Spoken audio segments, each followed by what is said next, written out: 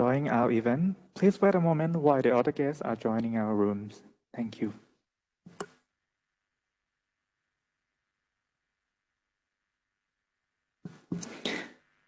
Ladies and gentlemen, we are about to begin.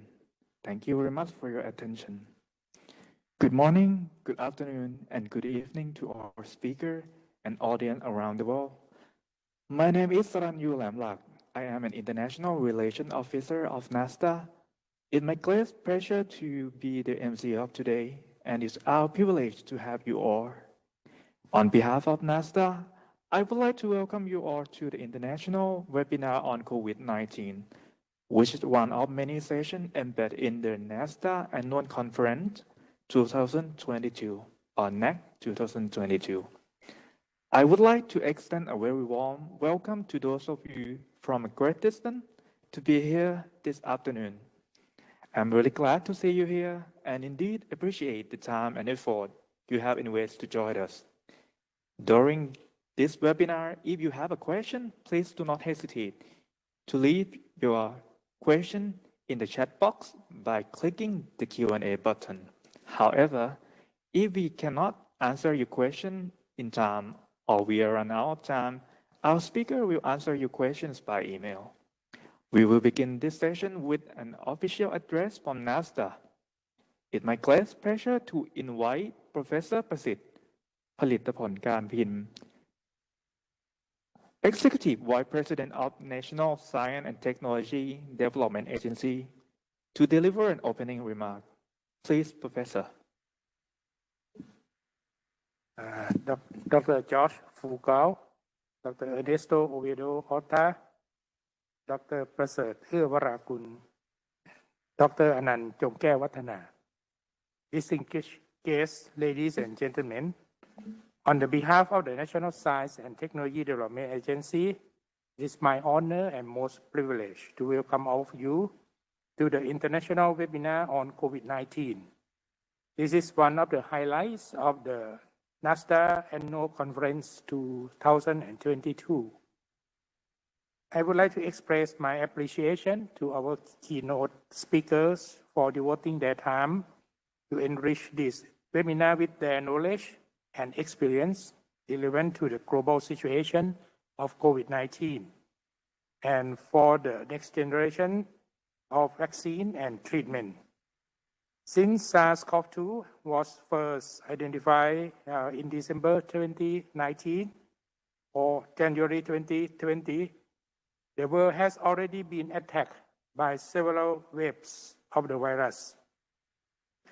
Several millions of lives were lost, and the current pandemic of the Omicron strain causes hundreds of thousands of new infections every day, with the potential to cause suffering from the symptoms of long COVID. While we have advanced our knowledge, medicine, and vaccine against the virus with an unprecedented speed in the last 2 years, more progresses to cope the rapid mutations of the virus are still urgently needed. We are so fortunate that today we are able to organize a webinar given by the people who have innovated our tools to learn about and to fight against the viruses. I'm very thankful for the speakers for kindly spend your precious time with us. The speakers today include world-renowned scientists, Dr. Peter Kullis, the pioneer of lipid nanoparticle technology for the delivery of messenger RNA vaccine and a recipient of the Prince Mahidol Award this year.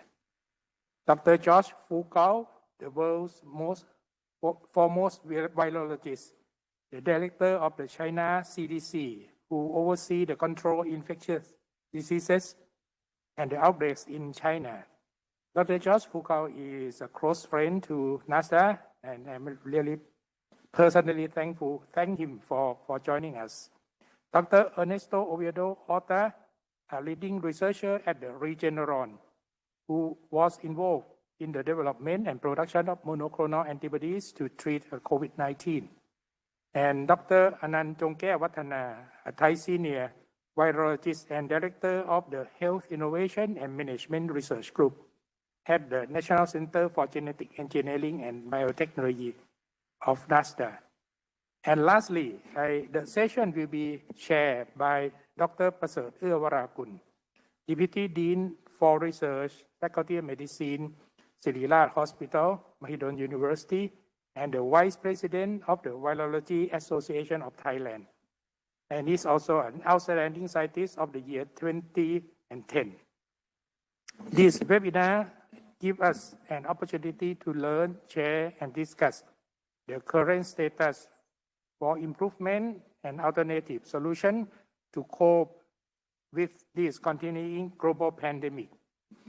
I would like to thank all participants for attending this webinar, and we'll be looking forward to hearing the material that the speaker will prepare for us, and I wish this webinar a great success. May I also assure you that it is a time to start our conference. Thank you very much. Thank you very much, Professor Praset, for your warm remark. Next, we have the honor to welcome Professor Dr. Praset Urawarakul, Deputy Dean of Research, Faculty of Medicine, Siriraj Hospitals, Mahidol University, to be your chair for the following session. The floor is yours, Professor.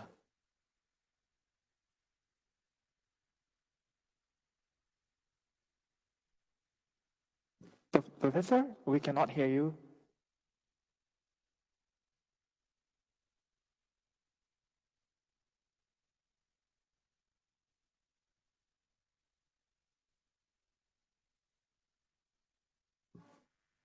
Could you please sign out and reconnect it once again?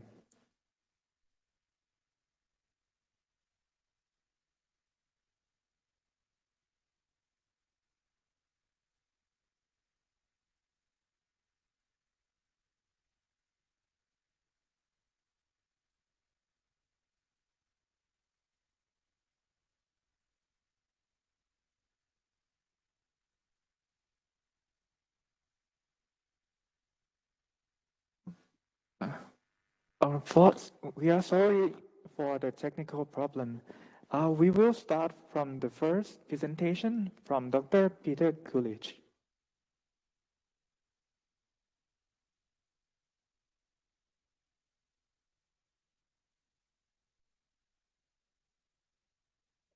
Thank you very much for the invitation to give this talk. It's a great pleasure to be part of this conference. So today I'm just going to go through some of the background to the development of the COVID-19 vaccine that we were involved in. And so the title of my talk is Design of Lipid Nanoparticles for the COVID-19 mRNA vaccines, but an alternative title could well be Lipid Nanoparticles that enable gene therapies. I do have some conflicts of interest, as indicated on the bottom here. I've started a number of companies. Right now, I'm the co-founder and chairman of Nanovation Therapeutics. You've probably seen in the popular literature that the titles such as the vaccine revolution is coming inside tiny bubbles of fat. And many people will say that the mRNA vaccines are developed in these, are delivered in these little fat bubbles, but probably you haven't seen much more detail than that. This is a Bloomberg explanation of the mRNA vaccines. So really, what are these tiny bubbles of fats? And that's basically what I'm going to be talking about today. They're certainly really tiny. They're 100 nanometers in diameter or smaller, but they're really not bubbles of fat, at least not fat as you normally think about it. They're really quite sophisticated particles that are made of membrane lipids. And this is a story that began more than 40 years ago. And so this is going back, right back to the beginning of my involvement with lipids. I got my PhD in physics in 1972, and I really decided I had to do something different. It seemed to me that the most interesting problems that I could see were outside the field of physics, and I got interested in biological membranes. And so what do you learn as a physicist? You learn a number of things, but one of the basic things is to go after very basic problems. And I arrived in Oxford as a postdoc in I guess it was 1973. And the basic problems then were quite simple. This is a model of a biological membrane here. It's still a very the Singer-Nicholson model is termed, the mosaic model. But the basic problems then are actually still quite basic problems now. Membranes contain hundreds of different species of lipids, and so there's a very basic question: why are they all there, and what are they doing? And then the next problem is these membranes have different lipid compositions. Biological membranes have different lipid compositions on one side as compared to the other. This is called lipid asymmetry, and so how is that lipid asymmetry generated and maintained? And I'm just putting this in because it was these very basic problems that we worked on that really, in the end, led to the applications for the vaccines. And so one of the things I got interested in was that membranes contain lots of lipids that don't adopt bilayer structures in isolation. In other words, they don't necessarily support this bilayer structure. So why are they there, and why do they adopt those structures? Another question concerning, can we generate, of course, biological membranes have ion gradients across them, sodium, potassium, and protons. And so we asked the question, can lipid asymmetry be generated in response to ion gradients, and what are the consequences? So I'm not going to talk much about lipid polymorphism, although that did come into it. But what I am going to mention is that we used the unilamellar vesicles. We found we could make these small unilamellar systems with a lipid bilayer, and we used them to generate lipid asymmetry. This was way back in about 1990 or so, using what we termed as an ionizable cationic lipid, and this has great relevance to the vaccines, as I'll point out. These lipids have the property that at low pH they're protonated and therefore positively charged, and so this tertiary amine goes from being a positively charged at low pH to a neutral form at physiological pH. Well, it turns out that you can use these ionizable lipids to drive lipid asymmetry, because if the surface with the lower pH these ionizable lipids will move across the membrane in the neutral form very readily, but get protonated positively charged, and then they can't move out again. Lipid bilayers are very impermeable to charged molecules, and so you can generate lipid asymmetries by including a small amount, 5-10 mole percent of the ionizable lipids. So this was a basic study that we did, but as I'll point out, it was very useful in terms of some of our subsequent work on the vaccine and also lipid nanoparticles for enabling gene therapies generally. So I'm going to go through now in this series of sections how it is that these lipid nanoparticles that we generated can enable gene therapies, including the COVID-19 vaccine. So first of all, let's discuss a little bit about packaging nucleic acid polymers. That is small interfering RNA and messenger RNA into lipid nanoparticles. This is work that's still ongoing in my lab and others. As we get more sophisticated ways of doing this, I'll talk a bit about the Onpattro story, which we were involved in from about 2005 to 2012, and this is developing a drug to treat a condition called transthyretin-induced amyloidosis. And then I'll talk a bit about the vaccine applications. So the challenge that we had in 1995 was to develop a delivery system that takes nucleic acid-based drugs to the liver and enables intracellular delivery into hepatocytes. And so we had, first of all, packaged the nucleic acid in the lipid nanoparticle, and then inject that intravenously and have it go out, circulate around in the circulation, arrive in the liver, extravasate in the liver, get taken up by hepatocytes and by endocytosis, and then break out of the endosome before it goes on to the lysosome. and release the contents to the interior of the cell. So this is quite a challenge. And certainly, nature really doesn't want nucleic acids to get into cells, and so there's lots of barriers here. The immune system is certainly set up to avoid this situation. Well, the first problem that we had was, in order to get efficient encapsulation of the negatively charged nucleic acid polymer into a lipid nanoparticle, we had to use cationic or positively charged lipids. As is indicated here, you can see how you can get a hydrophobic entity that you could perhaps package in a lipid nanoparticle if you use these positively charged lipids. Now, there's no cationic lipids. There's no permanently positively charged lipids in nature. They're really toxic molecules. There's only net neutral or negatively charged lipids. And so we couldn't use permanently the positively charged lipids because they're just way too toxic. So how could we encapsulate the nucleic acid polymers such as siRNA or mRNA? So what we did was we used the ionizable cation lipid we made for our lipid asymmetry studies.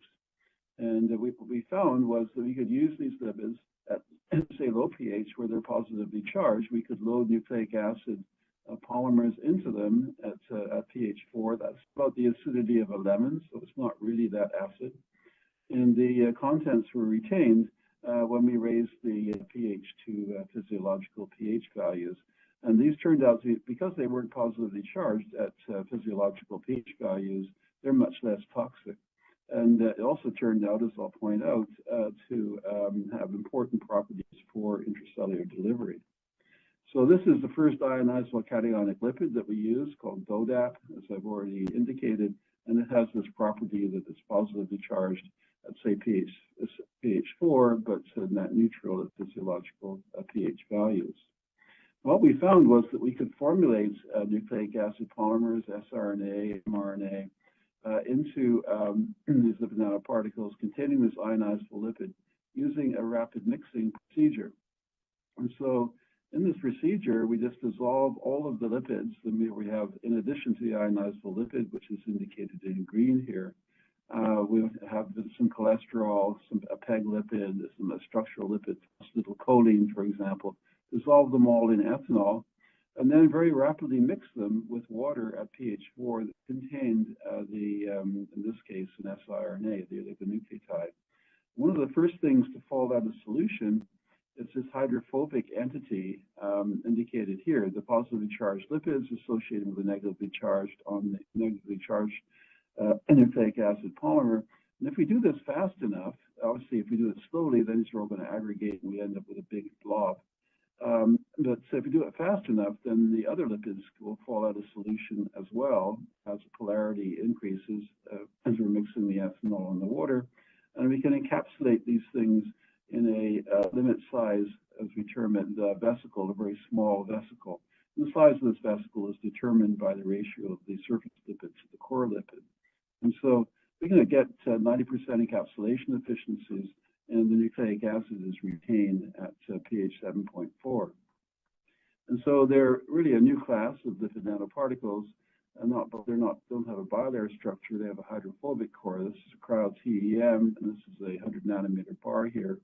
And they're really ideally suited to encapsulation of these nucleic acids, including siRNA, mRNA, plasmids, etc. They're stable, monodispersed. We can adjust the size, relatively non-toxic, and the techniques for getting large quantities are really relatively straightforward. So now we've got the packaging underway. Do they actually work? Do we see physiological effects using these types of systems? So now I'm going to detail some work that we did in the 2000s to develop the HATTR drug. So our objective in this period was to develop lipid nanoparticle systems containing siRNA to silence genes in the liver, in the hepatocytes, following IV administration. And as you can see, there's many diseases that we can treat by silencing or expressing or editing genes in the liver. ranging from blood clotting disorders to metabolic disorders, cancer, et cetera. So we started with a question: can these lipid nanoparticles containing siRNA to silence a particular target gene, and also ionizable lipids? Can they do this following an intravenous injection? And what we did was we assessed the potency of these lipid nanoparticle systems using what we term the factor 7 model. Now, factor 7 is a clotting protein that's made in the hepatocytes. It's obviously then secreted into the circulation. And so by measuring the levels of factor 7 in the circulation, we can determine how well we're silencing that gene in the liver. So we injected the lipid nanoparticles containing siRNA to silence factor 7 via the tail vein, and then subsequently assaying for the levels of factor 7 in the blood. And so this was done at 24 hours. We terminate the mice and assay for factor 7, and we have a lipid composition where it's all the lipids that I indicated in that slide, indicating how we made these systems in fixed ratios. What we found was that the potency of these lipid nanoparticle systems, their ability to silence factor 7 in the liver, was very sensitive to the species of the ionizable lipid that we employed. And so we synthesized over 300 different ionizable lipids, ranging with structures that look like this. They're all tertiary amines. As you can see, they're relatively similar structures, but they can have dramatically different gene silencing capabilities. And so it was remarkable dependence on what's termed the pKa, the pH at which these lipids become positively charged. And what we found was that the pKa of around about 6.4, we saw remarkable increases in potency. Now the potency here we're defining as 1 over the effective dose, where we can silence 50% of factor 7. And so this is the dose of siRNA that's required to get that's ED50 is the dose of siRNA that is required to get 50% gene silencing using the factor 7 model. Now, I'd point out that the y-axis here is a log plot, and so if we move as little as the pKa for lipids that have a pKa as little as say 0.5 units away from this optimum, we can have a 100-fold decrease in the potency. So it's really a very, very select group of ionizable lipids that have remarkable potency for essentially allowing the siRNA to get to the interior of the cell. And this is really breaking out of the endosome. And so this is just indicating the progress that we made during that time, moving from a dose level of say 10 milligrams of siRNA in order to get 50% gene silencing of the factor 7 down to 5 micrograms of siRNA with the optimized ionizable lipids. And this was a lipid called MC3. This is the progress that we made during this period of 2005 to 2012. So once we got to that point, I should say that the toxicity of these systems, if anything, decreased. And so we had a very large therapeutic window of about 1,000. So in other words, we could go to 1,000 times higher dose before we would see toxic effects due to the carrier. Now, we were working with a company in Boston called Alnylam on this. They're a company that is using siRNA as a therapeutic. And the disease that their physicians chose to treat, and this is around about 2012, is a disorder called hereditary amyloid transthyretin-induced amyloidosis. So transthyretin it's a tetrameric protein. It's made in the liver. It transports the retinal binding protein, but it's a large protein, and for quite a few mutations in this gene, the tetramer, that is the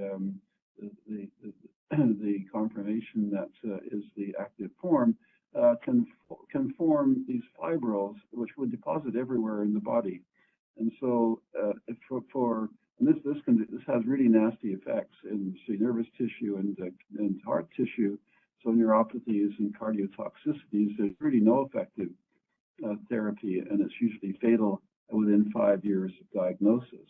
And so this was the disorder, it's a hereditary disorder that is due to mutations in the transthyretin gene. It affects about 50,000 people worldwide. A very nasty disorder is indicated here. This is various stages of the disease. And you can imagine an individual, one of the first signs in your 30s, having difficulty walking. You can imagine somebody who is sensing that they have these problems.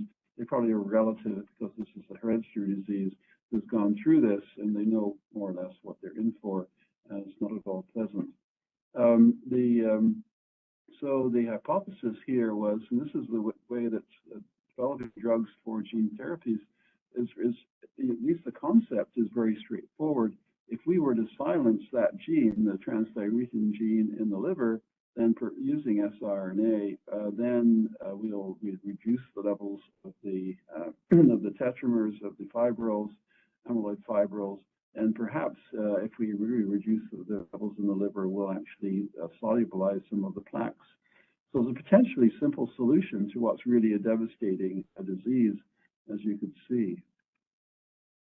So the clinical development program here, for this drug,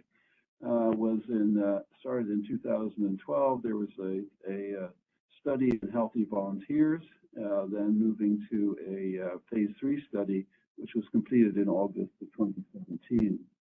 Now, the phase 1 study in healthy volunteers is indicated here. This is just indicating that at a dose of 0.15 mg per kg of lipid nanoparticle systems containing the siRNA to silence transthyretin, there's a really dramatic decrease in the levels of transthyretin in the circulation. And so this goes on for about 3 weeks or so, or 3 or 4 weeks.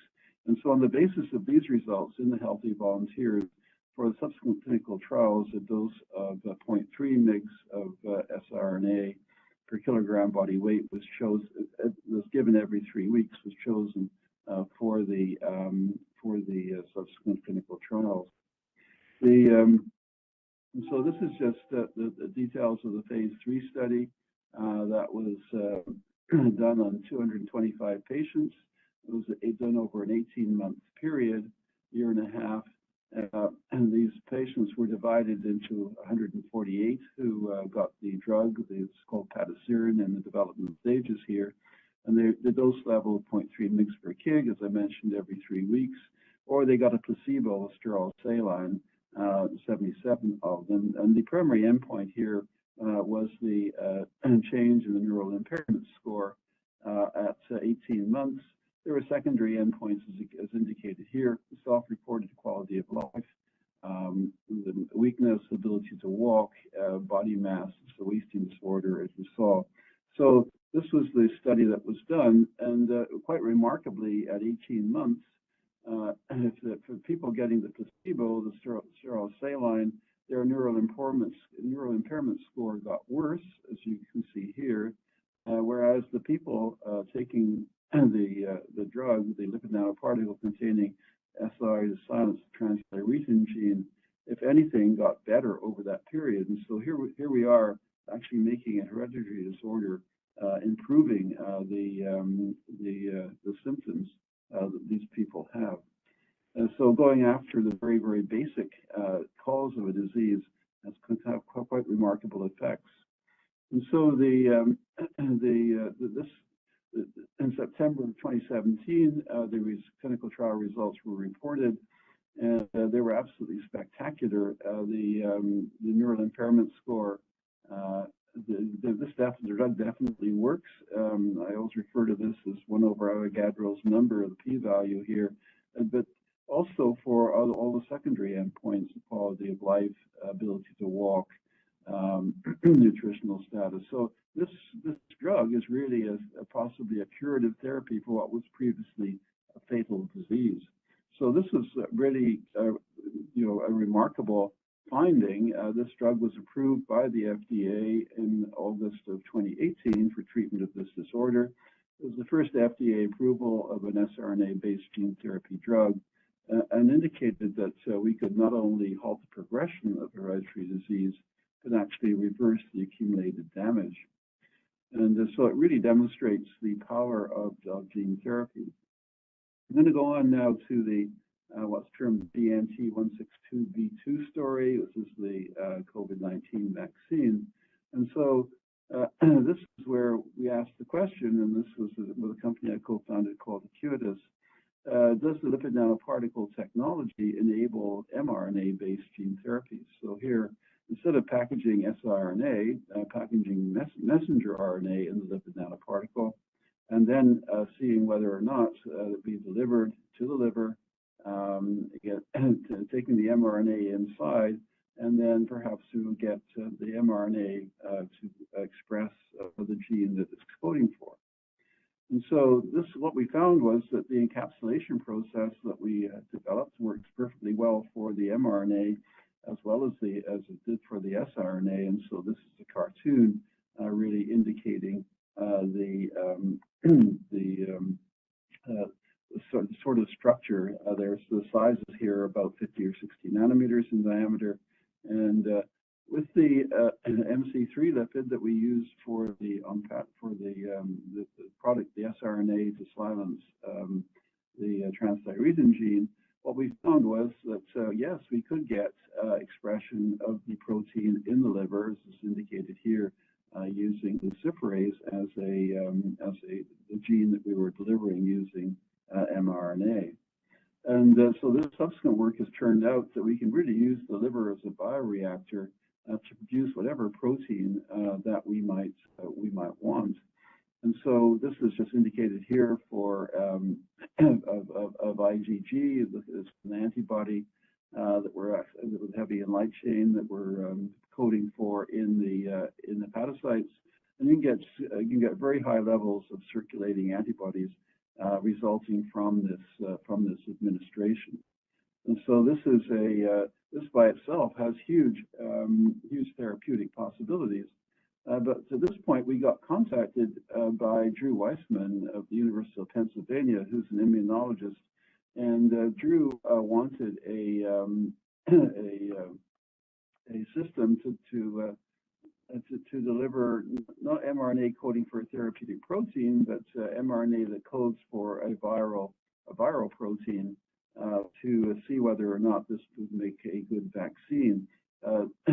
Drew had been working with Catalin Carrico, and what they discovered was that by modifying mRNA, they could reduce the toxicity of the mRNA and increase gene expression in vitro, but in vivo they have this problem of toxicity, immune activation, and they managed to overcome that using modified mRNA, but they still required a delivery approach.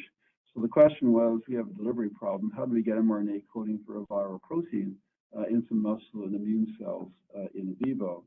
And so what they wanted was a delivery system to take the mRNA coding for the viral protein, either get that into a muscle cell and get it expressed using the MHC1 processing machinery, or alternatively delivering to an antigen-presenting cell in the lymph node for MHC2 class responses. And so this was so this material was supplied to them. One of the first objectives was to treat or develop a vaccine for Zika virus. And so here, this is the mRNA that's coding for the Zika virus pre-membrane envelope glycoprotein, which is on the surface of the Zika virus. And so that this is developing this mRNA that we could then encapsulate. And this work was published by Drew Weissman et al. In 2017. And the finding here was that this vaccine provided total protection against Zika virus. And so this was injected intradermally in this case with the lipid nanoparticle containing the mRNA coding for the viral protein, and then challenging with the Zika virus itself at 2 weeks or 20 weeks, and there was complete protection against infection. Now, during this time, this is in 2018, 2019, Acuitas, as I mentioned, the company that I co-founded that was developing the lipid nanoparticle containing mRNA, they began working with BioNTech as a result of the success of the Zika virus and also influenza vaccine to develop an influenza vaccine. Now, BioNTech was also, this is a company in Germany, was also working with Pfizer on an influenza vaccine. And so when the COVID-19 pandemic hit in January and February of 2020, all efforts, instead of being focused on influenza, switched to making a vaccine for COVID-19. And so this ended up using the lipid nanoparticle that we had developed with Acuitas. And as you're all aware, this was very successful. This is a press release that was released in November of 2020. Efficacy of the vaccine being, I should mention here, of course, that here where the mRNA is coding for the spike protein, the SARS-CoV-2 spike glycoprotein, and so it's the same system that we used for the Zika virus, but now switched around to contain the mRNA. Anyway, so this is 95% effective for preventing COVID-19. Efficacy consistent across all age groups and ethnicities, pretty safe, very well tolerated.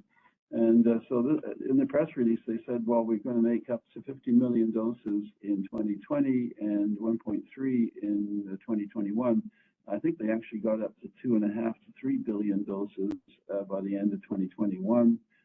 As you're aware, this vaccine has been approved in many jurisdictions now around the world and is playing a major role in ending the global COVID-19 vaccine. But really, these vaccine applications are the tip of the iceberg. There are many other vaccines we're going to see using mRNA, lipid nanoparticle mRNA formulations. Certainly, a universal flu vaccine looks possible. The HIV potential is huge.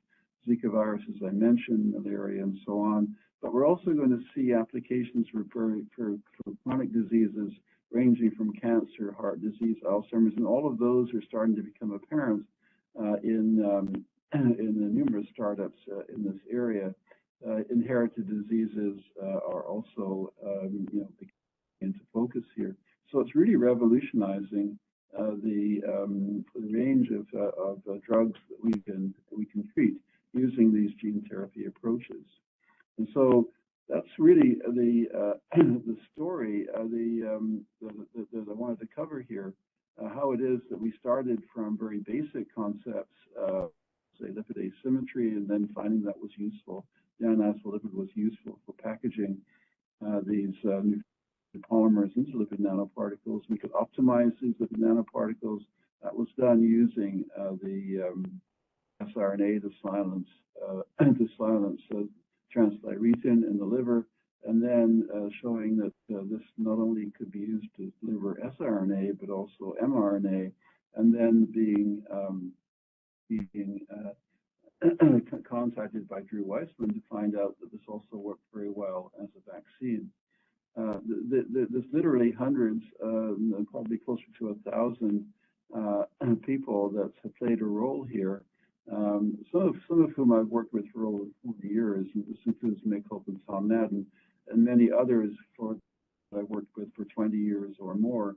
So we've had a very long-term effort going on here in Vancouver to develop these nanoparticle systems.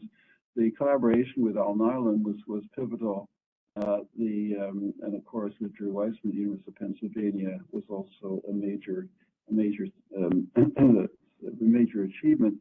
I should mention these things also work in the brain, so there's going to be some very interesting applications there.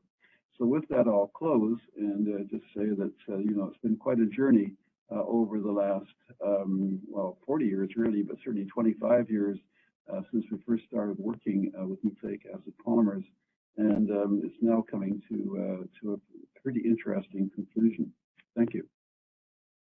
Okay, that's conclude our first keynote speaker. I'm very sorry for my earlier technical difficulty. Let me, in retrospect, introduce Professor Kulis briefly. Professor Dr. Peter Kulis is the Director of Life Science Institute and Nanomedicine Research Group at the University of British Columbia. He's a professor of biochemistry and biology and molecular biology there at the UBC. He's a co-founder of so many companies that work on the lipid nanotechnology, one of which is the one that gave us the COVID-19 vaccine. So without further ado, I would like to introduce our next speaker, Professor Dr. George Fugao. He sits on many important positions in China. He's the Director General of China CDC. He's the Vice President of National Natural Science Foundation of China. He's Director of China Academy of Science Key Laboratory on Pathogen Microimmunology. He's also the Dean of Medical School of CIS. He's very, very well known in our EID, Emerging Infectious Disease community. So, Professor Gao, the floor is yours. Hi, everybody. Thank you for inviting me to be here. Thank you for Dr. Veracruz to be the chair for this session. I'm very pleased to give a talk on the virus, vaccines, and the control, especially try to address something in China. As you know, in China, we are still at least one of the countries running the zero COVID strategy. Of course, there are a lot of challenges here and also a lot of spectacle issues here. But in general, for the last more than 2 years, so far, zero COVID strategy works well for China. Of course, we have a big challenge at the moment. We have a big outbreak in Jilin province and also in Shanghai. Everybody knows that. We are working very hard. Because of that strategy, we save the time, we borrow the time, we have enough vaccine to be used to vaccinate our public. I think we also got some antiviral inhibitors here. So in general, so this still works. Now, start with the virus. As you know, the outbreak was first notified in China as a pneumonia of unknown etiology. So from the very beginning, we don't know what it is. It's just a PUE, pneumonia of unknown etiology. But within a week, we isolated the virus, we did the sequencing, we know it's a new virus with several groups, including the group from China CDC. So the paper was published in New England Journal of Medicine. So definitely that confirmed. Within a week, early January 2020, it's a novel coronavirus. So after we discovered this virus, and the immediate scientific question would be, how and why did we get COVID-19? Is it by chance? Is it a rhino event? Or is it black swan event? So that's very, very common question I was asked for a long time, now for almost 2.5 years. And, after we discovered the virus, me and my colleague, Chen Wang, with Peter Hobby and Frederick Hayden, one from Oxford, the one from US. So we wrote something in January. It's a novel coronavirus outbreak of global health concern. Because it's a coronavirus, there's a potential. It could cause very serious problem. So this is our understanding before the outbreak or the pandemic is here, because coronavirus always could be a problem, because you got everywhere, every animal, they harbors the coronaviruses. You know, some virus, some birds flying in the sky, some animals running on the land, and also human beings. We have so many coronavirus here. So think back in 2016, me and my colleagues, we wrote a review entitled Epidemiology, Genetic Recombination, and Pathogenesis of Coronaviruses in Trends in Microbiology. There we claimed, you know, it is likely not a matter of if, but when the next recombinant coronavirus will emerge and cause another outbreak in the human population. So obviously, you know we will have a coronavirus which might cause the outbreak, even the pandemic. So retrospectively, then think back, how many coronavirus would infect human beings? So far, we know we have 7 human-infected coronaviruses, including one very notorious, that's in 2002 SARS. And then back to the 1960s, 1965, we had the first human coronavirus isolated. It's called HCOV-229E. So that's the first human-infected coronavirus. 2 years later, we have another one. It's called HCOV-43. So after that, then we have the 2002 SARS. And 2 years later, after the SARS, you know, we have the Netherlands. They isolated the virus called HCOV-AL63, Netherlands 63. You know, before the virus was, you know, this time politicized this time. We always name the virus after the name, the country, or, you know, the discoverer, the scientist, or the place, you know, anything like Ebola whatsoever. And the same year, we have a called University one, HK1, HCO. So for the origins of the virus, it's always a scientific question. And back to 1995, the HCOV HK1 was sequenced in the 1995 sample in Brazil. So in Brazil, they have some samples stored in the freezer, but when they did the sequencing from those old, so-called old samples, they found HK1 virus in their samples. Of course, you know, after that, we have MERS 2012, and 2019, we have COVID-19. As I said, now we know 2 more coronaviruses from the human infections. One from Haiti, and the other one from Malaysia. So at least we know. I mean, if tomorrow you have another coronavirus infecting human beings, it's not a surprise, because everywhere you have so many coronavirus there. So what the origin of the virus? You know, from the very beginning, people they thought it's from red bat, from pangolin, but you know, when you do the sequencing, those sequencing from any animals, they are different from the virus we have at the moment. Of course, the hypothesis or the theory is still it's from bats and then through an intermediate host and then get into human beings. But at least until now, we haven't got any pieces of sequence or isolation of the virus from any animals. Unless after the human being infection, you have the virus get to infect animals, like, you know, from a human being to the animals. We haven't found any COVID-19 virus. Actually, it's, you know, from animals to human beings. That's a scientific question, need to be closely watched for the future.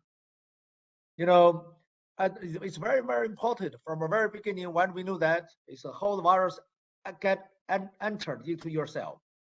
So this is a good example from my group. You know, I like this journal cover. It's in the Amber journal. So they designed such a cover, very beautiful cover. You know, pangolin virus. Pangolin has ACE2. The ACE2 binds so many coronaviruses.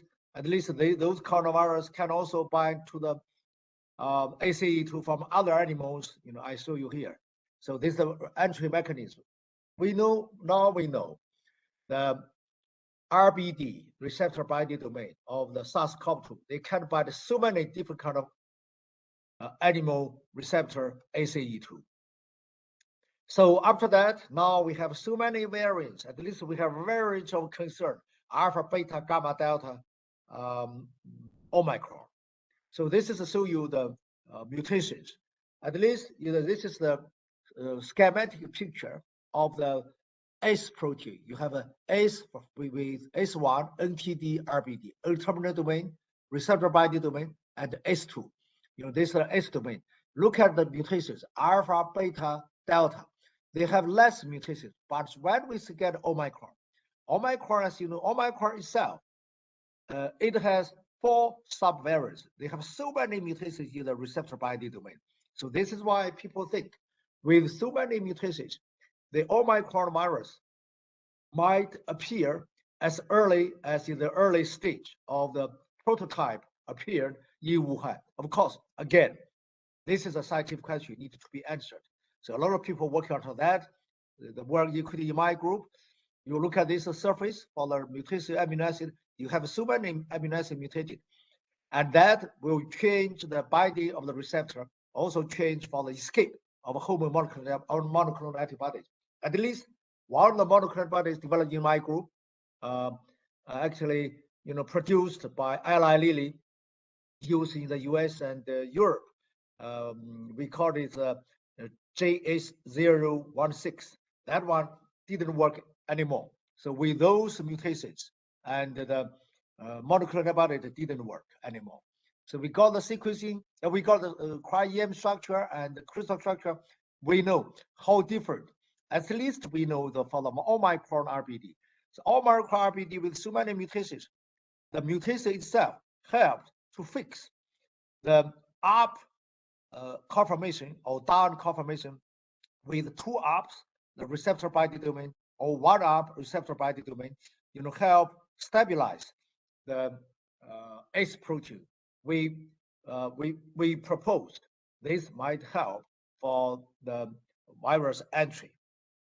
Of course, this is the paper me and my colleague we wrote, and COVID-19 expands its territories from humans to animals. Because now we know we have so many animal hosts that can be affected by the SARS-CoV-2. So this is the yellow circle here. This is the virus. They can already have naturally infected animals. And here you have experimentally infected animals.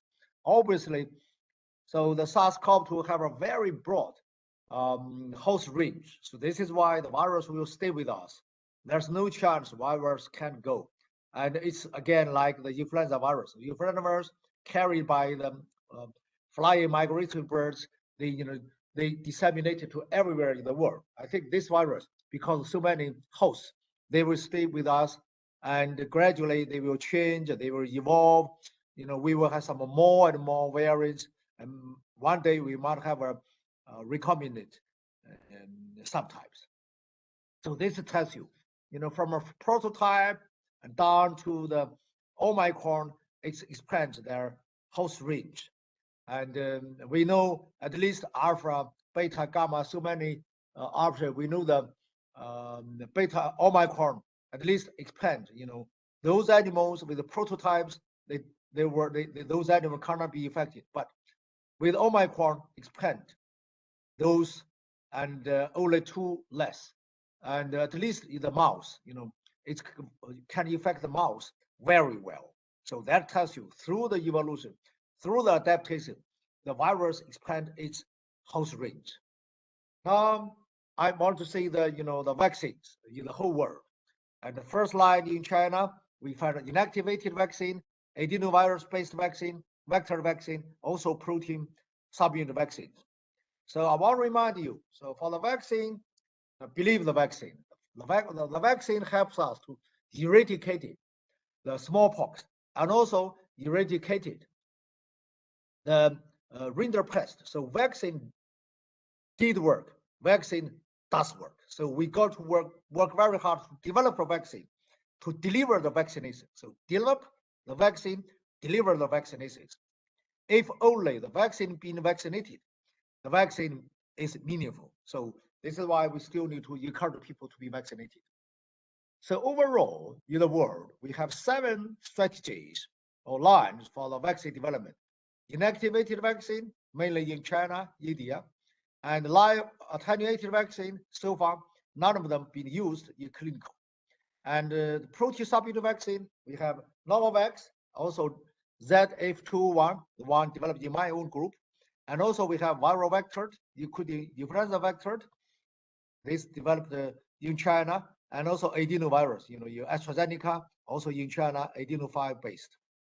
Then DNA vaccine or mRNA vaccine. Of course, Dr. Kulis already, talked a lot about mRNA vaccine and ARMP nanoparticles. So that helps us very good, very well. So that's the, I like the last sentence, the last slide that Dr. Kulis mentioned. So that really helps us to have a new future, new perspective for the technology. And the last one, virus-like particles. In general, we have, those 7 strategies or line for the vaccine development. But you have the vaccine, and now the virus, we have so many variants. So this is why I call it the eternal Tom and Jerry story. You have Tom, you have Jerry. So Tom tried very hard, but Jerry is still there. Now we have a current challenge. The immunity after infection or after the vaccination, waning. We have a waning immunity. And also we have a breakthrough infections, at least at the moment by Omicron subvariants, its subvariants. So we try to do the booster vaccination. At least now we know. The 3rd booster vaccination is essential. And also we tried to understand sequential vaccination program, i.e. by prime and boost, you give the one vaccine, and the booster vaccine, the 3rd injection, use another form of the vaccine. So that we don't have very well. So so far, in the whole world, we have 12 confirmed, the vaccine for the being used for the protein vaccine, from a lot of companies. So one of them from my own group developed the paper published Cell. We developed this receptor binding domain. S protein is a trimer, and there you have a receptor binding domain. Naturally, the receptor domain, they can be linked by the disulfide bond. And then we move this disulfide bond, fuse them together. We confirmed from the very beginning, before the COVID, it works for MERS, it works for the COVID-19, works for SARS. At the moment, it works for the Delta and Omicron chimeric vaccine. So this is what we publish Cell, and this is called ZF21 vaccine. So what we know, and this vaccine still works, for the different kind of the variant. Of course, with low, it's really very low, like 1 to 4 times deduction of the neutralizing antibodies. What do we know? For the protein vaccine, you have an interval 0, 1, 2 months, or 0, 1, 4, or 6 months. We know the longer interval time works better than the shorter time. So this is why the program, immunization program, we propose with this protein vaccine, get the longer interval for between the 2nd and 3rd jabs. And also we know this one is prolonged. It works for, we confirm it works for the Omicron, with this 1, 2, and 6 interval.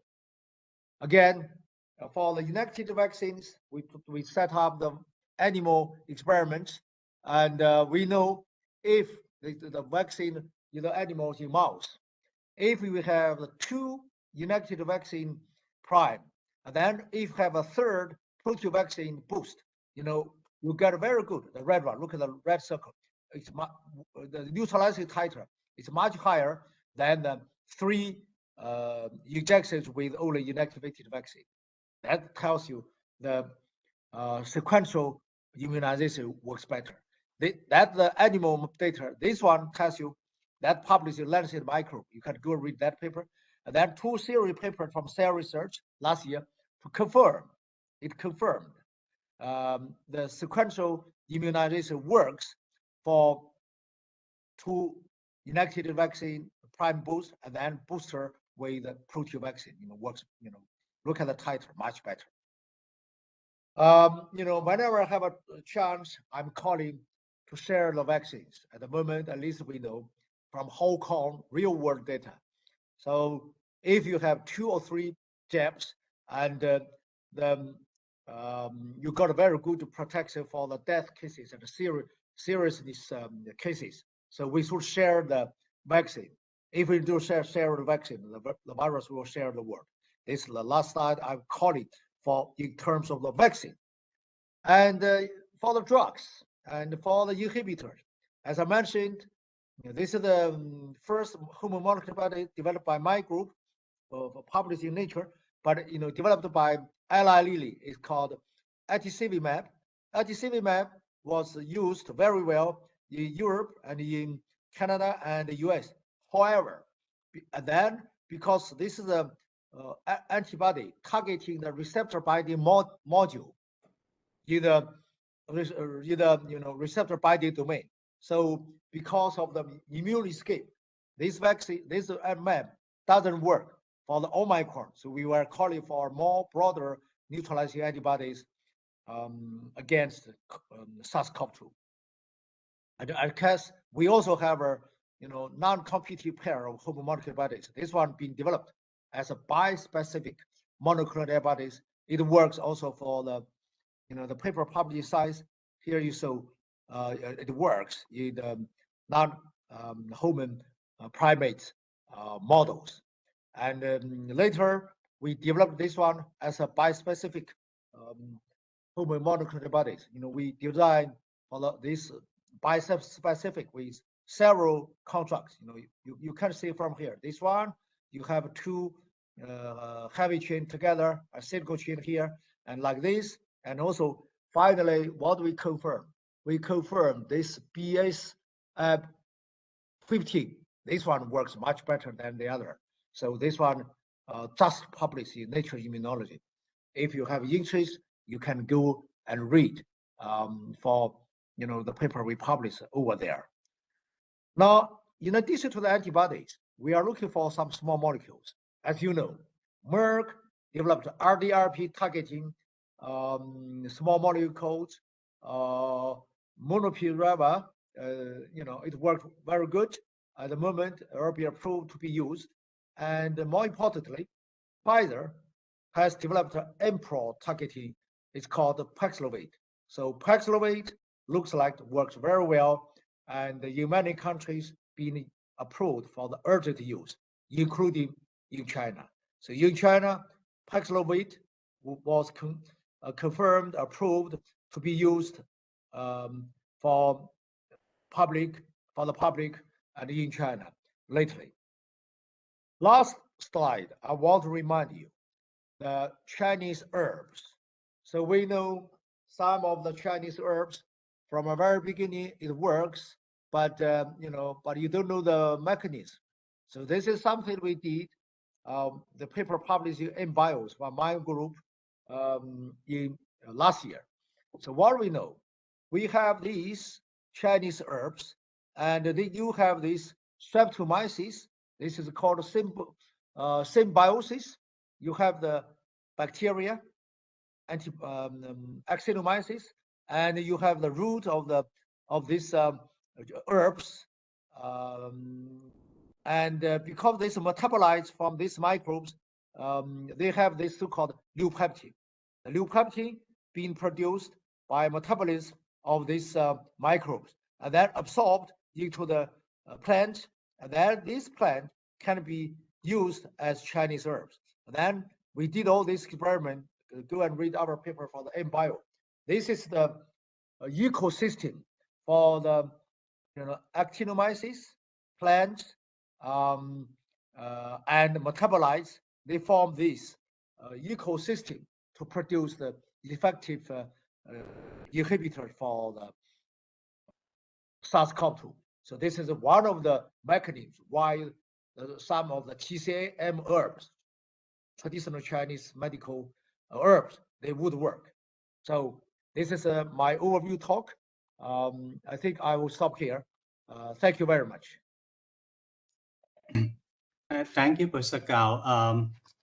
I I think you said something very interesting. I would like to entertain one question. You said that the Omicron might exist from the beginning.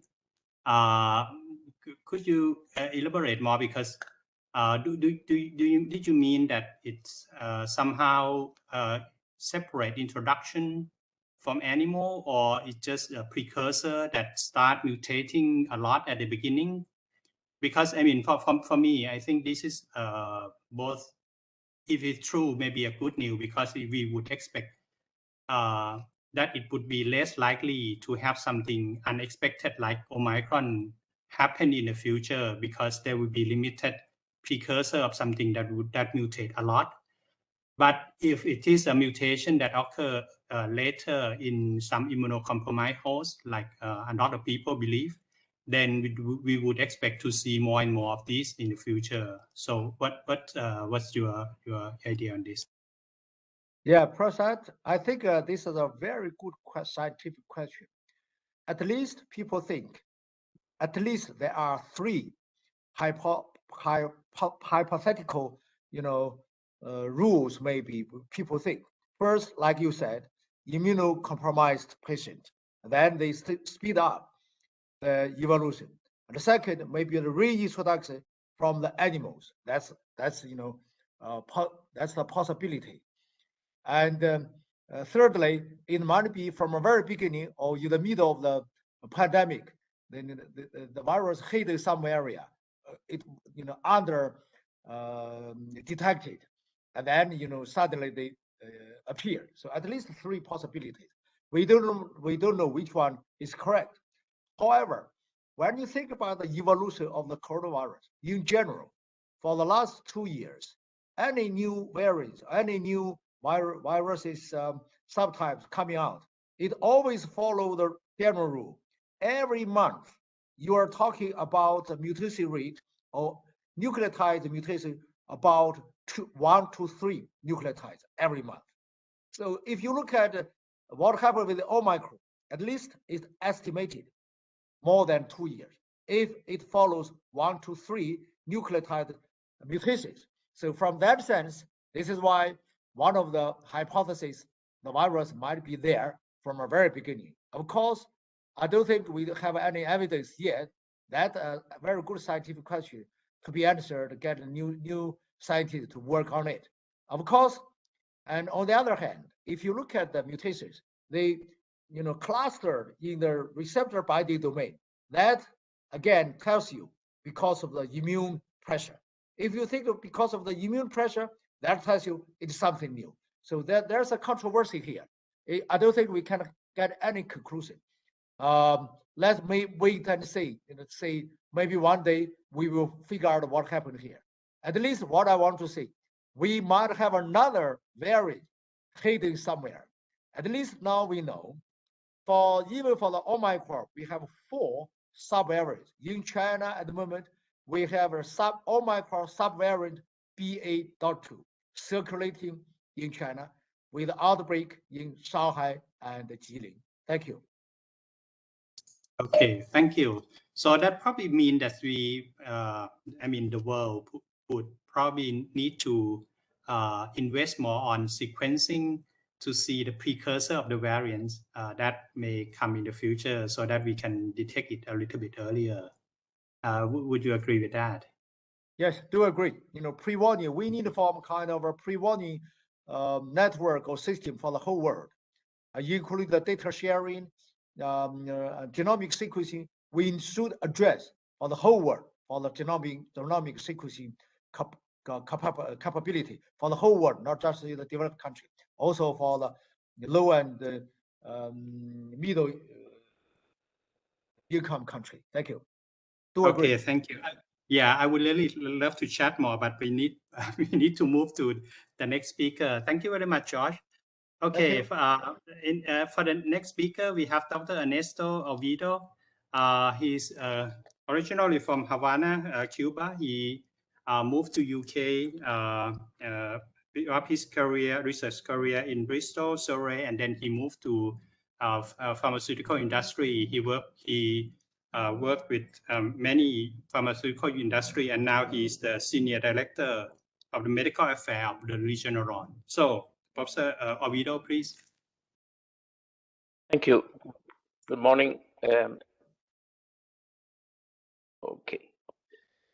So I think I will request control.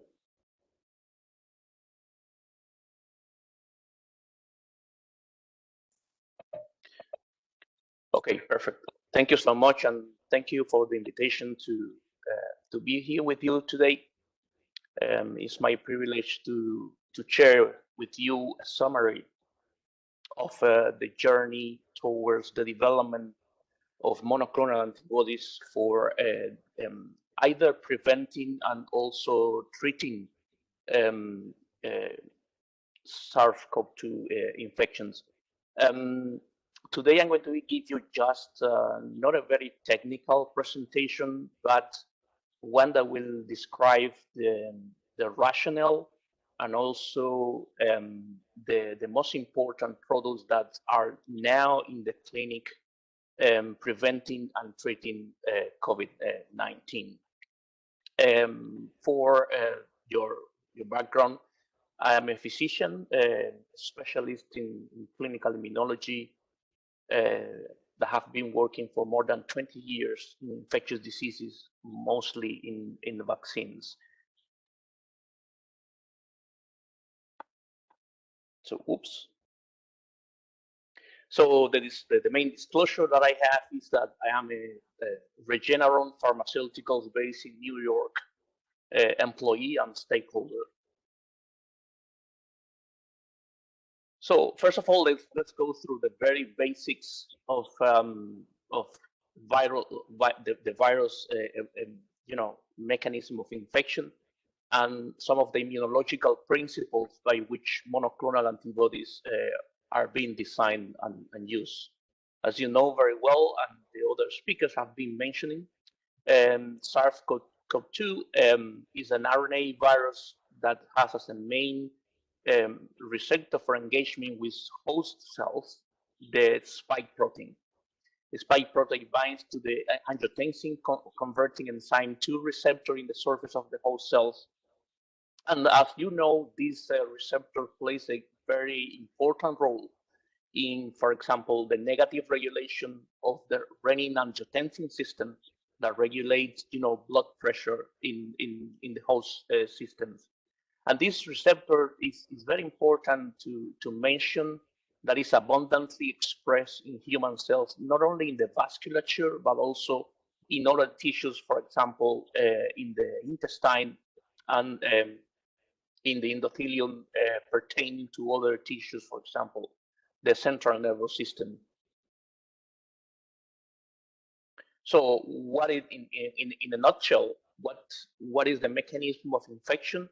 The virus, as you can see here highlighted in number 1, recognizes through the RBD, the receptor binding domain, the ACE2 molecule on the surface of the cells. Once this happens, that triggers the internalization of the virus and the release of the RNA material that will immediately be entering in the process of protein synthesis inside of the cells, triggering two main paths. One of them is the replication system to amplify this genetic material, but also at the same time the synthesis of proteins that will be the basis for the formation of new viral particles that will then exit and further infect all the cells in the surrounding and distant tissues. Once these particles are outside, they can, as I mentioned before, gain access to several tissues. And one of the most important ones, as you were very well known, is the respiratory system, and which has been the main system described, apologies, for the spread of the virus. So how the virus spreads? It has been demonstrated that mainly by aerosol particles less than 5 micrometers of diameters in the form of droplets, either by direct contact or by touching surfaces, infected with the virus. So either direct contacts through the droplets or by indirect contact via the virus contaminating several surfaces. The other very, very important route, and that's why I was mentioning that the virus, the critical observation that the virus can infect other systems, such as the gastrointestinal system, is via fecal oral transmission. This specific route of transmission is now being taken more and more seriously in terms of, and we can talk about that later, in terms of, assessing the lung shedding effects and the lung spread effect of the virus in the surroundings and the community.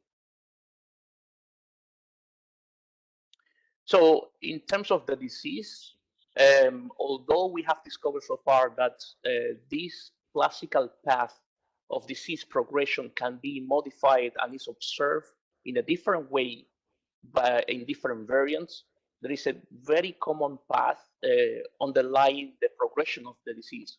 First of all, not because the patient doesn't manifest any symptoms cannot be infected. There can be asymptomatic patients that are infected with the virus that may progress to what we call mild disease. So this mild disease, we believe that is the one that dominates the clinical scenario and is the one that is present in the majority of the patients infected with the current variants of the virus. So this mild disease is characterized by, as I said before, it depends on the type of variant. Now we can see the difference in the initial variants by fever, cough, and the typical anosmia and loss of taste and smell, and in some cases, mild dyspnea. These cases may progress, to the moderate illness, which is more characterized by a more clinically relevant disease, which can be manifested now by radiological changes in the respiratory tract, and also might also imply changes in the saturation system, oxygen system in these patients due to their respiratory distress. These patients may progress, depending on many factors, to severe and critical illness, which is characterized by the deeper defects in the oxygenation, more manifested respiratory stress, and by this time, the virus really plays a minimal role compared with the inflammatory syndrome that takes over the patient, in which pro-inflammatory cytokines are the ones that dominate the clinical scenario, taking the patient to that could take the patient to respiratory failure, shock, multi-organ system failure, and death. So now, from the immunology perspective, just to very quickly remind you how the immune system deals with not only virus but bacterial infections as well. We are equipped with two main systems. One is the natural immunity that we develop and we have constantly surveilling our body. And the other one is the specific immunity that we develop to specific antigens that are the ones that protect us in the long run against any future infections. So based on that principle, we have been able to characterize two main strategies for dealing with these infections, what we call passive immunity, which is the immunity that mostly mediates, is mediated by neutralization, opsonization, and other non-specific, specific and non-specific mechanisms that provides only temporary protection against the infection. This passive immunity usually doesn't have memory, therefore the lasting effect is not present compared with what we call active immunity, which is the one that builds in a short or long term the characteristics that that provide the immune system with the memory to be able to deal with future infections. Now, these two principles have been applied technologically to the creation of the two main arms of products that are currently used for preventing and treating COVID-19. One of them are vaccines, as the previous speakers have been mentioning, and the other ones are monoclonal antibodies. The main differences are listed here. While vaccines provide both mechanisms, both products, deal with the pathogens in a very specific manner. However, as I mentioned before, immediate protection is only afforded by monoclonal antibodies. They are preformed specific antibodies that can immediately identify and trigger the immunological mechanisms by which the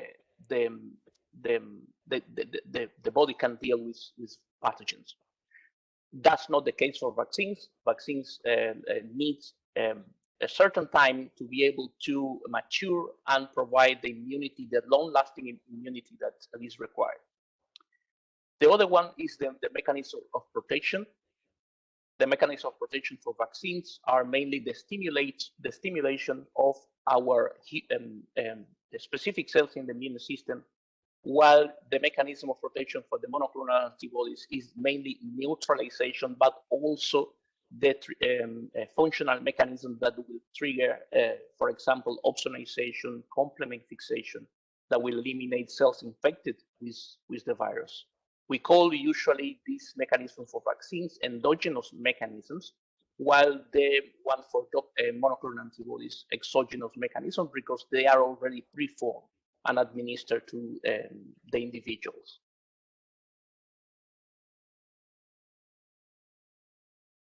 Oops. Okay, so there is something very important that we need to understand, and is I'm not going to be very lengthy about this now, because the previous speakers have been pointing this out already, and is the vulnerability of these preformed antibodies to the capacity of the virus to mutate. And the basic mechanism, as was previously mentioned before, is the recognition of the monoclonal antibodies of the RBD protein on the surface of the virus, and the capacity for neutralizing the binding with the ACE2 receptor in the surface of the host cells. Now, mutations, what happens is that they will decrease the binding of those effective preformed antibodies on the surface of the cells, and the more mutation we have, the less efficacious will the therapy be. So we have the theory from the very beginning of the pandemic that several antibodies or compounds with more than one antibodies may be more efficacious in order to be able to decrease the chances for blocking the neutralization capacity of the virus due to mutation. Here, I'm showing you the very important summary of the products that have been investigated and are now currently used to treat SARS-CoV-2. I'm not going to mention the ones related to vaccines because it was already mentioned. But I'm going to refer to the group of monoclonal antibodies.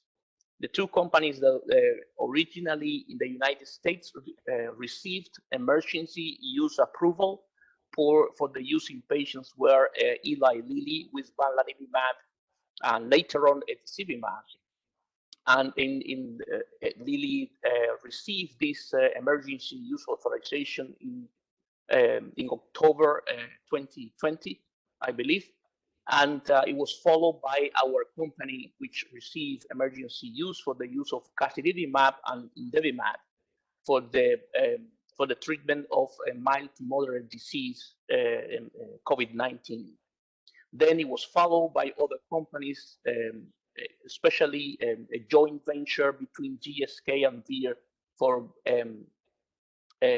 sotrovimab, and most recently AstraZeneca with Evusheld. These antibodies have important differences in their structure, but they all have the same mechanism of action, which is a neutralizing capacity to block infection of the viral particles to the host cells.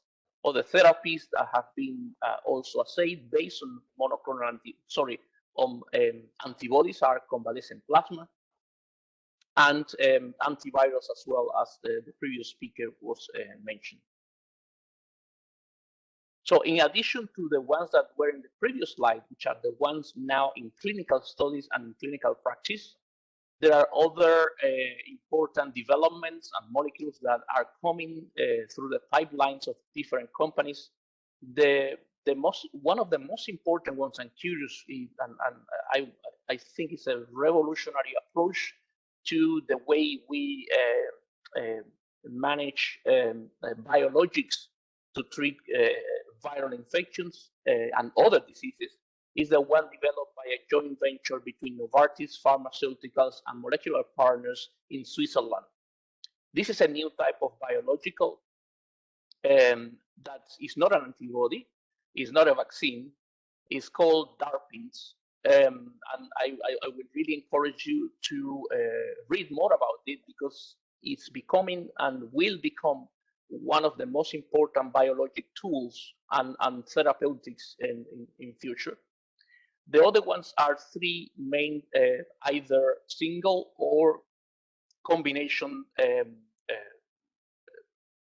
of monoclonal antibodies that are coming down the pipeline, very close to being approved either for emergency use or for BLA.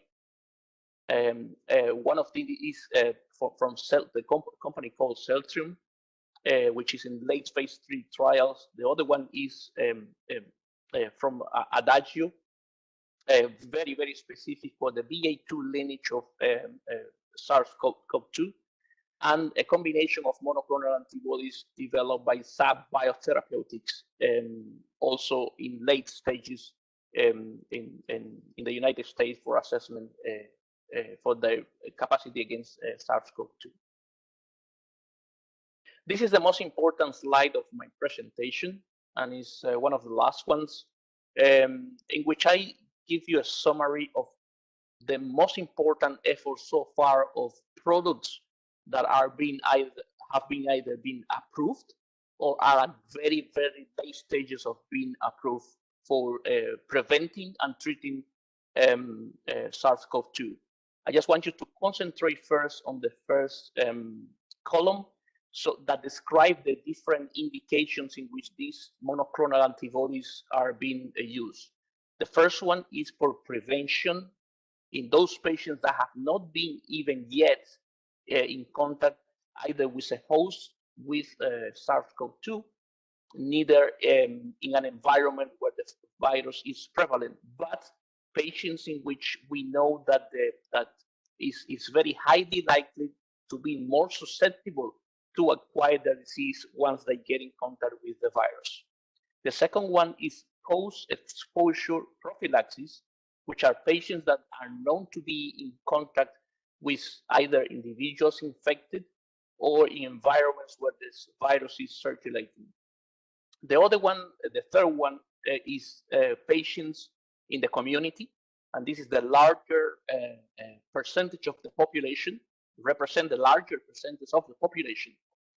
And the other ones, and is the most difficult at the moment for scientists and clinicians to treat, are the inpatients or hospitalized patients. So in the four different indications, you can see all the monoclonal antibodies that I was listing before, the different stages in which they are as of last week. And even as of last week, there is a piece of information that was updated just yesterday that I can mention to you now.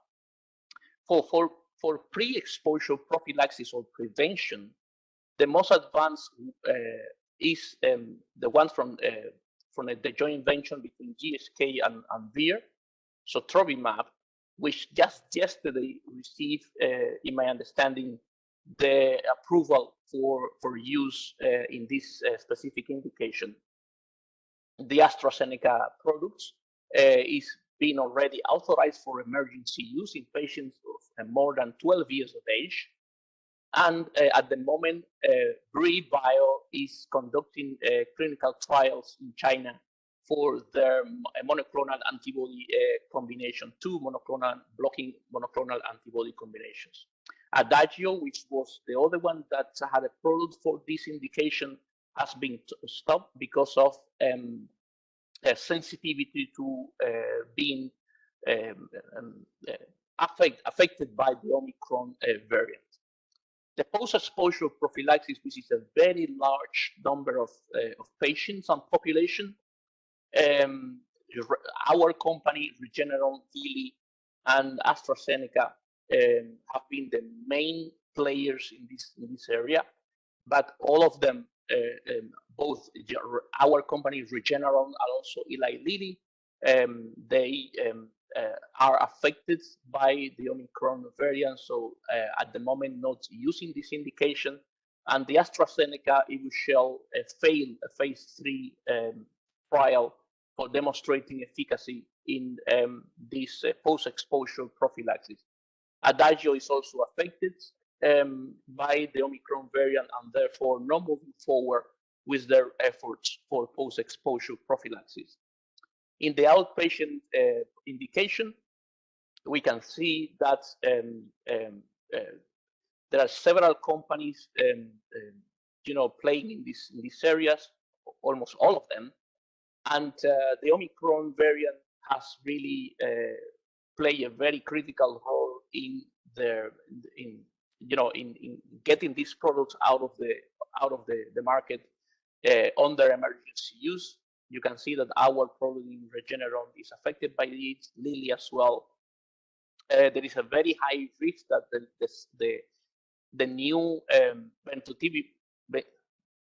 bentelovimab from Eli Lilly also could be not available for patients on the above 12 years of age. The EUA is at risk as well for GSK in this indication. The most important products in terms of monoclonal antibodies at phase 3 at late stages of development that are currently running are from AstraZeneca, Celltrion, and Brii Bio. Again, the monoclonal antibody from Adagio has been stopped because of sensitivity to Omicron. And Novartis, and this is the new molecule that I was mentioning before, the DARPins, has demonstrated a very significant positive effect against even Omicron to treat outpatients infected with SARS-CoV-2. The inpatients, which are the hospitalized patients, is the most difficult ones in which none of the companies have really shown any critical or important benefits. Our company, our monoclonal company, demonstrated a 20% effectiveness through a very large trial developed in the UK at phase 3. But neither Eli Lilly nor GSK were able to show positive effects in the inpatient population.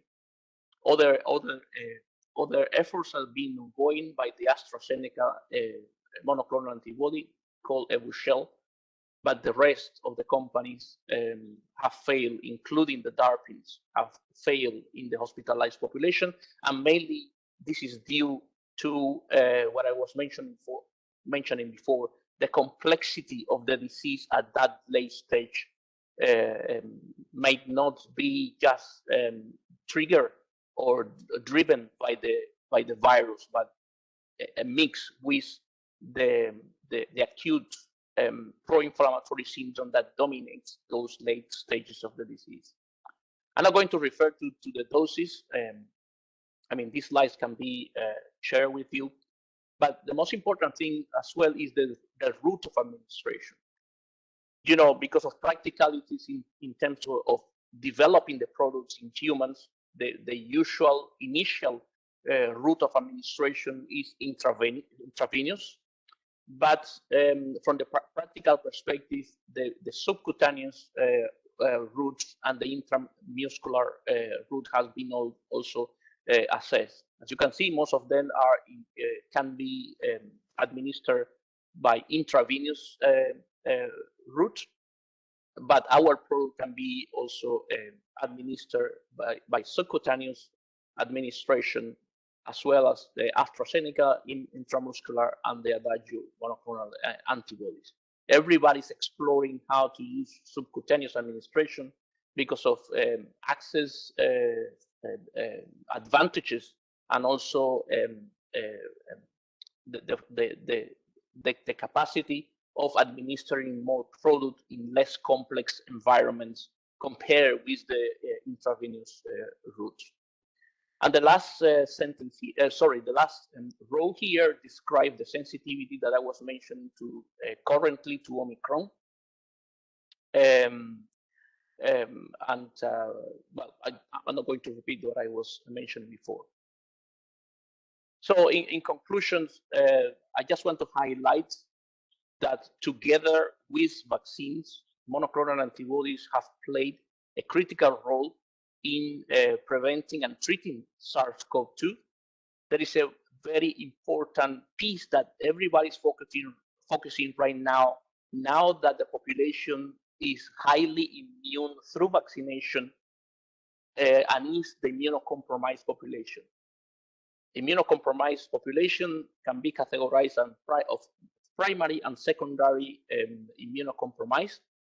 The most affected ones are the ones that belongs to the group that have genetic inherited disorders that prevents them to develop immune responses against antigens provided by vaccines, and in which the monoclonal antibodies are the only choice, and the DARPins as well, to both prevent and treat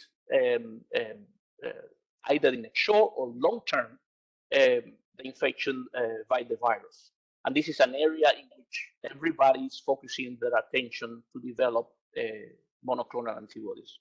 So thank you very much for your attention. Thank you. Thank you, Dr. Vido. In the interest of time, and we have to go to the last speaker. We may come back to the Q&A session later if the time allows. So our last speaker is Dr. Anand Jongkaewatthana. He's the Director of the Health and Innovation Research Group at the Biotech of the National Science Technology Development Agency. He has developed quite a number of vaccine candidates, both for human and for veterinary use, and currently developing COVID vaccine. So, Dr. Anand, please. Okay, let me share the slide.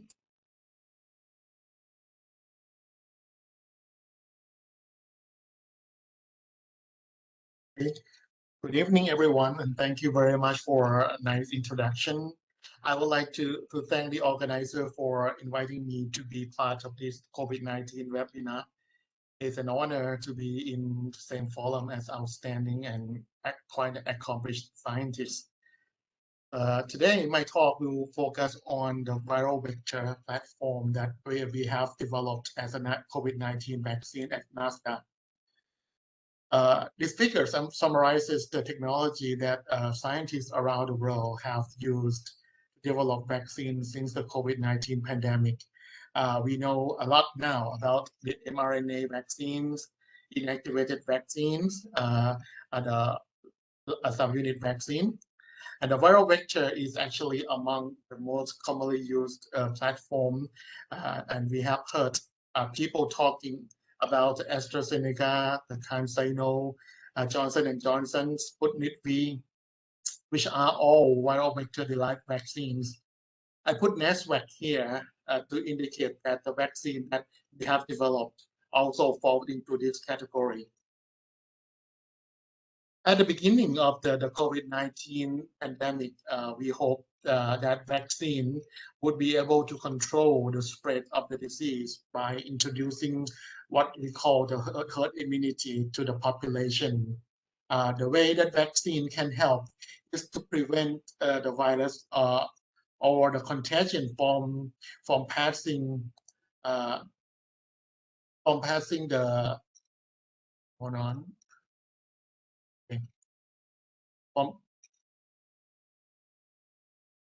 passing the contagion or the virus to the immunized, and the immunized will block the passing to the susceptible. In other words, those who are vaccinated should not pass the virus to others. Unfortunately, this is not the case for the COVID-19. We now know that SARS-CoV-2 can be transmitted quite well among vaccinated population. And this data show that we cannot distinguish the amount of viruses between vaccinated and unvaccinated people.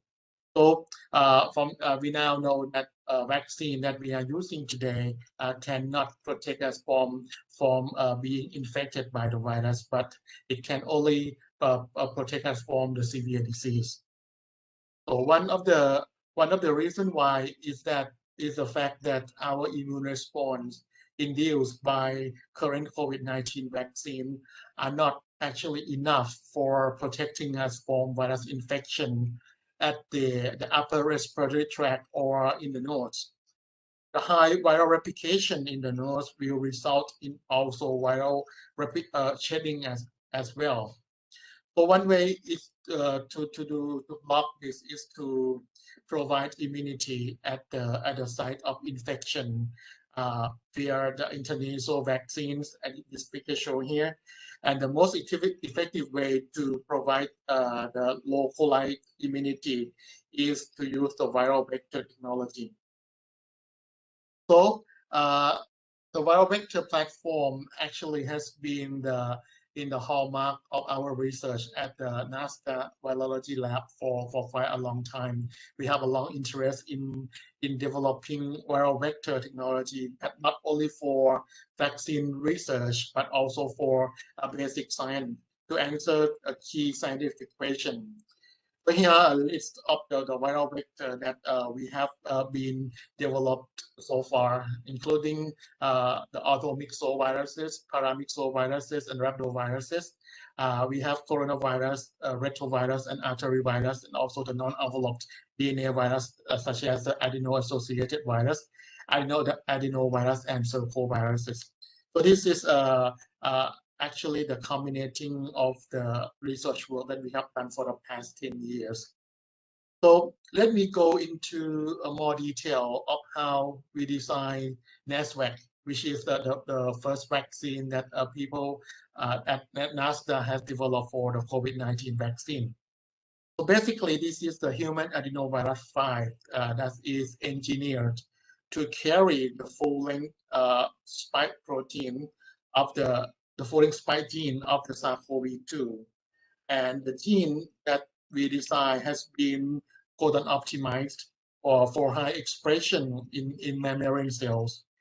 The sequence is also modified to stabilize the protein so that the conformation required for fixed into the pre-fusion form not change easily to the post-fusion form. And we know that the pre-fusion form of the spike protein is actually the conformation that is required for induction of the effective neutralizing antibody. And I also want to emphasize that the NASWAC virus that we engineer in this work is very safe because we cut some key protein out of the virus, and the virus can infect a human cell for only one time and cause no disease or any clinical symptom in human hosts. But when NASWAC is administered into our bodies through the intranasal vaccination or intramuscular vaccination, can do both. The viral particle can actually bind and enter cells lining the nasal cavity. And once the virus gets inside the cells, the virus will undergo replication, which in turn express the SARS-CoV spike protein that we insert into the genome of the virus or include into the genome of the virus.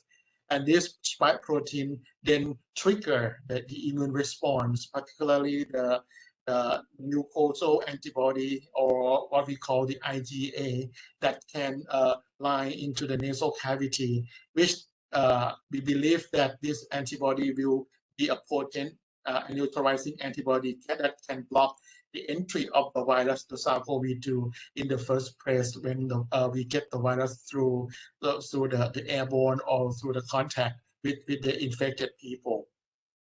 So when we developed this vaccine, and then we tested for safety and efficacy of the NASWAC in the so-called K18 or the human ACE2 transgenic mice by doing the classical prime boost vaccination, and followed by the challenge with the SARS-CoV-2 virus, and we have been done in BSL-3 animal facilities. So after the challenge, we monitored a lot of parameters in vaccinated mice, such as the weight and the behavior and the clinical signs.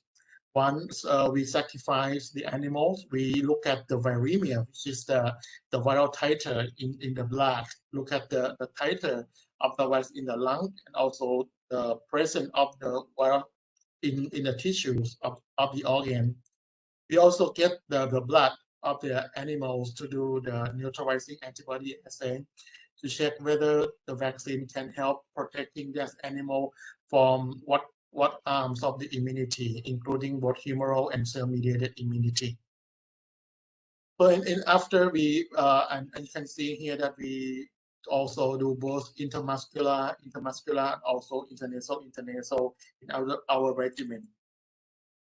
So this data show that the mice immunized with the NASWAC vaccine were actually completely protected from the lethal SARS-CoV-2 challenges.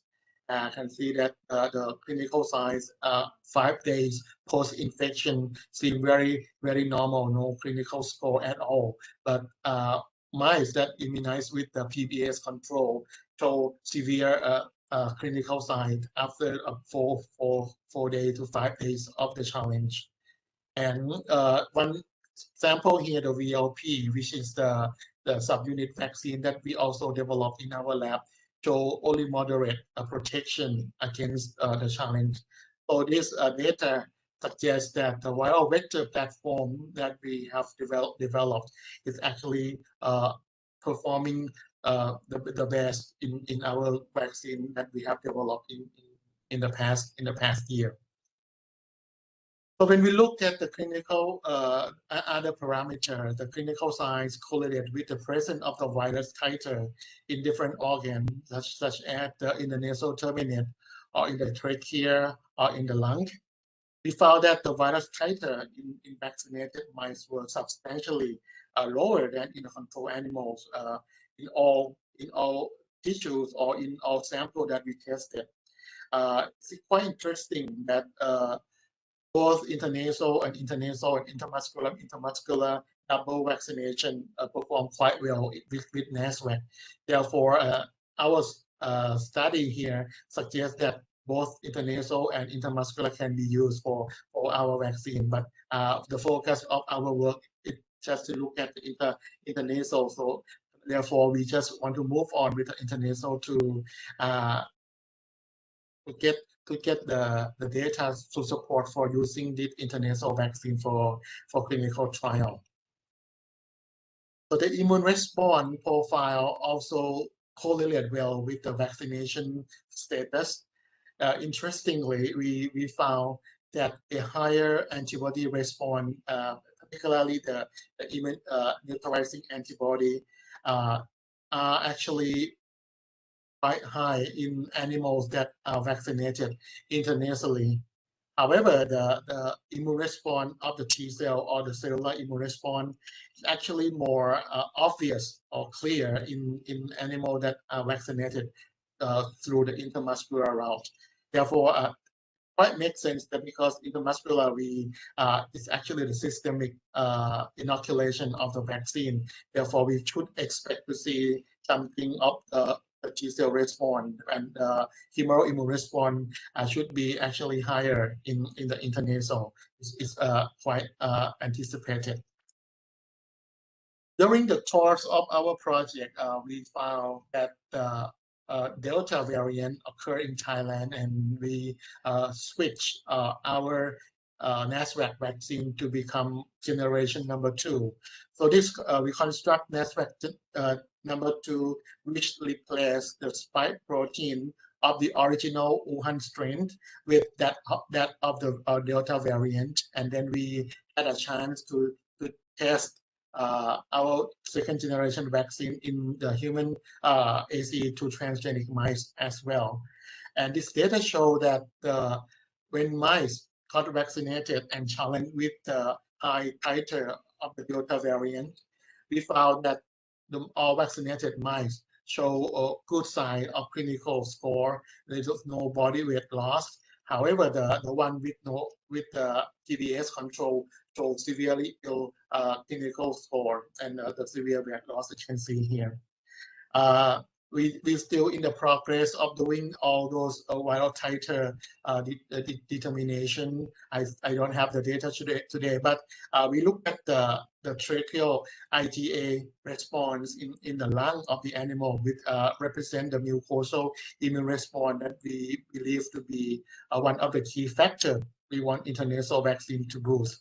And we found that the mice vaccinated with both adenovirus Wuhan and adenovirus 5 Delta show good IgA neutralizing antibody in the lung, which actually a good sign that our vaccine can be used to induce a strong mucosal immune response.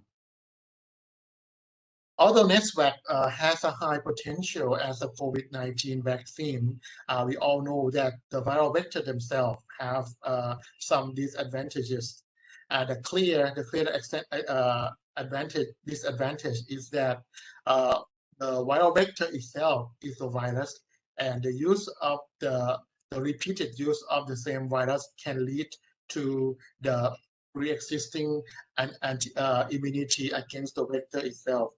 That means the antibody or immunity that lasts from the first vaccination can hamper the second dose vaccine, which might result in the lower efficacy of the vaccine as a whole. So we realize that this is going to be a big problem if we stick to one particular adenovirus vector or just one vector for the entire regimen of the vaccine. So to solve this issue, our group have constructed other vectors that can be used in combination, such as the adenovirus 26 or adenovirus 35, which we know that from other studies in other vaccines, such as those in Johnson & Johnson or Sputnik V, showing that the combination of the adenovirus vector, if used in combination, the efficacy vaccine will be much more superior than using the single vaccine at the same time. So we have made this adenovirus 26 and 35 ready so that we can upgrade our vaccine in the future. Another challenge is that we have encountered a very rapid emerging strain of SARS-CoV-2, and we now know that the variant that we are working is not Delta anymore. We are working with the Omicron, whether it's BA1 or BA1.1 or BA2. So the cloning of the gene of the spike encoding the BA1 and BA2 has been done in our lab, and now we have at least adenovirus 26 and adenovirus 5 that harbor the gene that encoding the full length of the spike of the BA1 and BA2 ready for use if we have a chance to test this generation 3 vaccine in the future. The second viral vector that I want to introduce today is the one that we have developed in parallel to the adenovirus vector, so-called influenza-based system. Since we have a rationale that since influenza and COVID-19 are both respiratory disease, and we have therefore we have engineered the influenza virus to co-express the SARS-CoV-2 antigen, and basically this idea we can use this viral vector as the so-called bivalent vaccine that can protect people from getting flu and COVID-19 at the same time. So this figure show how we construct the vaccine, the flu-based vaccine in detail. Basically, we insert the SARS-CoV-2 antigen, and in this case, it is spike RBD from Wuhan, and also from Delta, also from Omicron, that insert in the hemagglutinin space, which is segment 4 of the influenza virus. So now this RBD is co-expressed with the M2, which is another protein of the influenza virus, and we actually knock down the M2 in its original position so that we can further stabilize this particular segment, so that our gene that we incorporate into the genome of the influenza virus will be stabilized upon the several passages in the cell line. We transfer this plasmid into the cells and recover this virus out and propagate in a special cell that we have developed in the lab. This cell line has been developed, and so that it can provide the hemagglutinin protein in trans.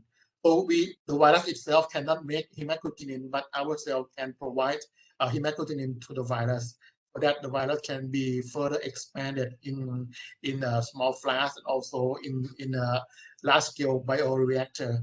Therefore, this virus can be used as another intranasal vaccine platform. So when this flu-based vaccine was tested in the cells, we show that cell can be infected by the flu-based vaccine for only one time. It's called a single round infection, and as a result of this infection, we can detect high expression of the RBD antigen in those cells. You can see in green here. So when studied the immunogenicity in mice using both IN and IM, we found a robust immune response, both the humoral and the cell-mediated immune response. And the one that make us very happy is that the intranasal immunized mice secrete a good secretory IgA against SARS-CoV-2 spike RBD. And we also show that the immunities in mice are also found to be against both the COVID-19 disease virus and also the influenza virus. So basically, the idea of bivalent vaccine has been proven in animal immunized with this platform. Another key achievement is the development of another viral vector called meso vector-based vaccine. This is a long-time collaboration between NASA and Professor Frederic Conti at the Pasteur Institute in Paris, and the meso vector vaccine has been tested and it is published in a very good journal, Nature Communications, this year. So this is one that we can pursue more once Dr. Palampoy France, this is the first author here, come back from Paris and start the work at NASA. So the recombinant meso virus that constructed in this study could be done by inserting the full-length S into different position in the genome of the Schwartz strain of the measles virus. The Schwartz strain has a long history of safety, and people use it for vaccine for a long time. And they actually introduce this plasmid into the cell, helper cell, and can get the virus out in the system. And this platform is actually different from adenovirus and influenza that I mentioned earlier, because this virus is not a single replication virus, but it can still undergo multiple rounds of replication once inside the body.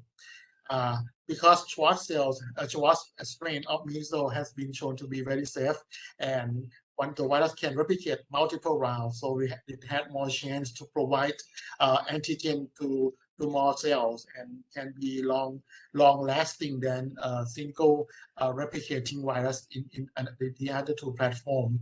So we believe that this platform can induce a more robust immune response than a typical viral vector that we have developed in the past. And we show that the challenge test of the measles vaccine in hamsters also show very promising results. The viral titer in the lung, in particular, is below the detection limit, and also we have not tested this vaccine for intranasal route. Actually, therefore, the nasal terminate, they can still see some viral particle here, which is actually not quite surprising, because this is also intramuscular route. So we believe that if we can do another route of challenge study and compare this intramuscular injection with the intranasal administration into the animals, we should be able to see some result in terms of the viral titer in the nasal terminate.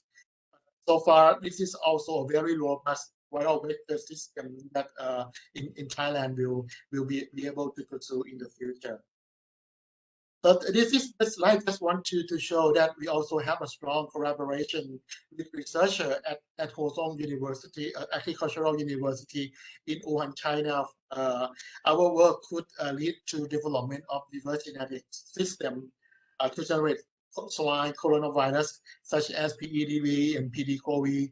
Actually, our group is the first one in the world to publish this liver genetic of the porcine delta coronavirus, and also the avian flavivirus called Dactylus virus. So this platform altogether will be quite highly beneficial, given that more animal viruses can jump from human to the host, and if in the future this platform can be ready for the viral vector research in Thailand. So this is the last topic of my talk, that our group at NASDA also have used the reverse genetic system that we have strong experience with other coronaviruses to rescue the SARS-CoV-2 in vitro. So we have done this later than other group in the world, not because we are doing slowly, but we lack the infrastructure, which is a BSL-3 facility. But once BSL-3 facility has been constructed at NASDA, we initiated this work, and we can complete this work in just a few months after we got the funding. So we constructed the full infectious clone of the alpha variant at that time, and we successfully rescued the virus out of this clone. We further investigated how to make viruses out in our system easier by than the system that people published, by modifying the host cell line, and we further modify the infectious clone by swapping the spike protein of the alpha variant to the delta variant. You can see here. We also insert some foreign gene, which is the M-Sherry red fluorescent protein here, into the genome of the virus. So this virus can be recovered, and it showed that the technology developed as NASDA facility can be useful for future vaccine candidates, and we can use this infectious code for future vaccine development, such as attenuated vaccine if we get a good spot for further modifying the virus, and we can be able to modify the virus further to become an attenuated virus. Or if people are interested in making the inactivated vaccine, not using the BSL-3 facility, we can make this virus and become inactivated further. And in Thailand, we might have inactivated SARS-CoV-2 for use without investing more on the facility that require BSL-3 factory. So that's about it for my talk today. I like to acknowledge a lot of people who have made all this work possible. A member at VVCT Lab at Biotech and supporting staff at NASDA. We work closely with others outside NASDA, both in Thailand and overseas. And with that, I thank you for your attention, and I'd like to answer any question that you may have. Thank you. Thank you, Dr. Anand. Actually, we are running over time, but if you bear with me for a few minutes, we can try to address the question in the Q&A box. Dr. Anand, do you see the Q&A box, or should I read it for you? So yeah. I would start. Okay, fine. Okay, yeah. I will start with the easier question for the LNP because Dr. Collis is not here. There's a question about how lipid nanoparticle enters cells.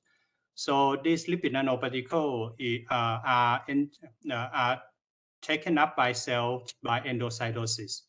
Once it gets into the endosome, as Professor Collis showed you, it ionized because it's ionizable at low pH. So the endosome has low pH. It ionized and have positive charge, and then that make it fuse to the membrane, and then the content will go into the cytoplasm. So that's the easier question for me. So now more complex question for Dr. Anand. Maybe you can answer the question about the safety of NASVAC and maybe about the natural antibody, whether it's better or last longer or than vaccine, or vaccine will be better. So I think the NASVAC, the question is the cell which contain DNA of spike protein integrated inside will continuously produce that protein. Actually, NASVAC is a coronavirus, and there is no evidence that adenovirus will perform the integration of the genome into the host. I think it's a little bit, people confused about adenovirus and retrovirus, and I don't think that the DNA of the adenovirus can be integrated into the host and do something that cause something that we are concerned about. So in terms of that, I think it's very safe, and we have used coronavirus for a lot of application before, and I have no concern about the safety of those vaccines. And I think evidence of using AstraZeneca and Johnson & Johnson for millions of people so far also prove that there is no evidence of having integration of viral genome into our body. So for those, I think this is my shot on that. Is that going to be no concern about that? At least there's no evidence so far about integration, because the virus has no integrase, which is the enzyme required for the integration. And the second question is a natural antibody vs vaccine, which one lasts longer and show less side effect? You mean if the question about the stability of the antibody or the vaccine itself? I guess the question is whether natural infection would give you more long-lasting antibody response than vaccine, or less long-lasting than vaccine, something like that. The data so far suggests that antibody for natural infection lasts longer, but the level of antibody from vaccine is higher. This is something that I can tell you. If they have a long-term monitoring of the antibody of over a year from natural infection, they can still detect those antibody in those convalescent patients. But the level of antibody in those in natural infected people vary quite a lot. For those asymptomatic patients show very low antibody response compared to the patient who are actually getting severe infection from the virus show higher response. So from that we can actually cannot say for sure that those infect naturally can have a higher immune response than a vaccine. But for the vaccine, I think the profile is more uniform. You can see higher in general, the response from the vaccine is higher, but it lasts shorter. For about three months to 3 to 5 months, we start seeing the waning of antibody from those vaccinated, especially if we vaccinated with inactivated vaccine, it went much sooner than mRNA and viral vector. Okay, and then we have one last question. Actually, the first question that was posed, the question was, is it possible to make vaccine from antibody? I'm not too sure what exactly is the question, because we cannot use more antibody to do vaccine, to make vaccine. We use antigen to make vaccine. But to modify this question a little bit, maybe if you think about learning from the natural immune response to come up with a better vaccine, because people are looking for broader protective vaccine to cover all the variants, and that we probably can learn from human natural response. So, Dr. Anand, or maybe Dr. Oviedo, if you can join and share your thought, welcome. Okay, Anand, please.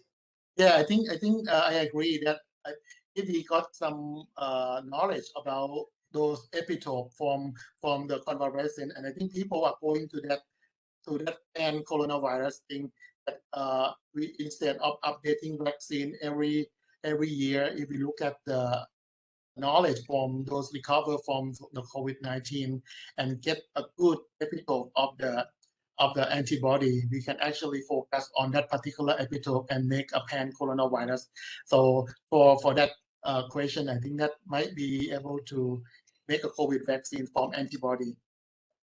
Not the antibody itself, but what that antibody can tell us to move on to design specific vaccine to cross protect actually all the variants that are emerging today.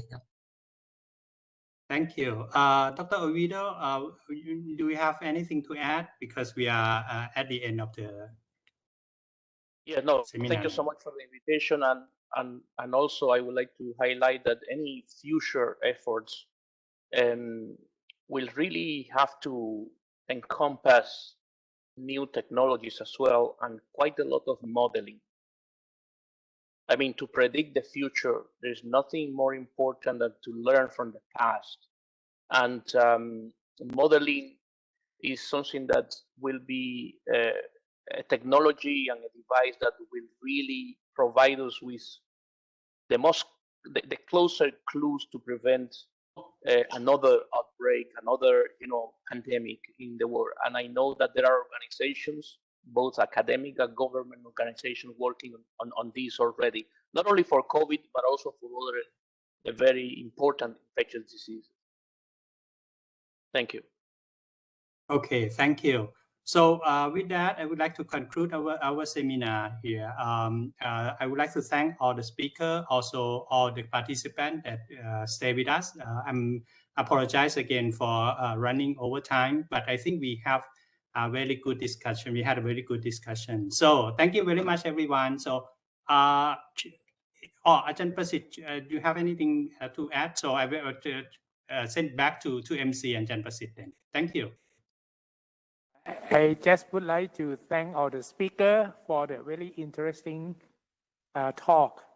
That is very useful, and I hope that we will have a chance to see each other again. Thank you very much ครับ Professor ประสิทธิ์ and Professor ประเสริฐ We are now coming to the final part of our webinar.